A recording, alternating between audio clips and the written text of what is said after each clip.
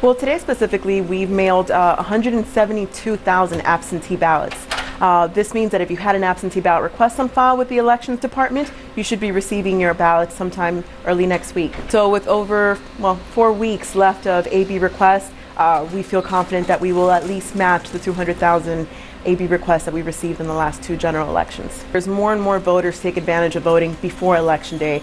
The statistic is that about half of voters will vote either through absentee or early voting.